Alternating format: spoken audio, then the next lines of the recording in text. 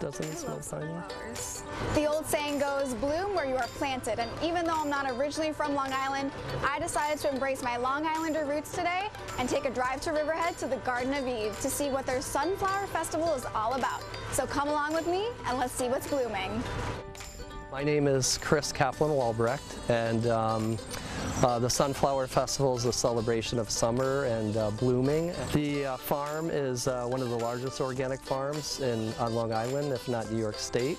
We grow in blocks of 10,000 for the Sunflower Festival, so they're coming in blocks of 10,000. And over the year, we probably, I would say probably grow in the range of about 100,000 or more sunflowers. So a lot of those are grown for cut flowers, and others are grown for the Sunflower Festival for people to cut their own.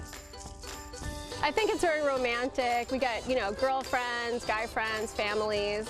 So I think it's just like a whimsical thing for people to do that's out of the ordinary. Again, we all kind of get consumed with our day-to-day, and it's just something you can come out and just sit around a field of sunflowers. What could be bad? I like to do this because they're pretty. Beautiful flowers. We started the farm in 2001, and it started, actually, we just had a big garden, and we had way too many zucchini, so we had a friend who invited us to go sell at a farmer's market, and we took our zucchini and made $40, and we're launched on our farming life. So after that, we grew and grew, and pretty soon we were at about 45 acres of organic vegetables. We grow, hundreds of different varieties, and we also were growing cut flowers for our community-supported agriculture shares. So we do a weekly share that we bring into 20 different locations across Long Island and New York City.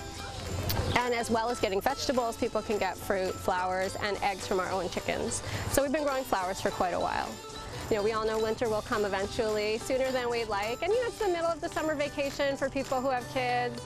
And it's just a time to celebrate and have a nice time outside.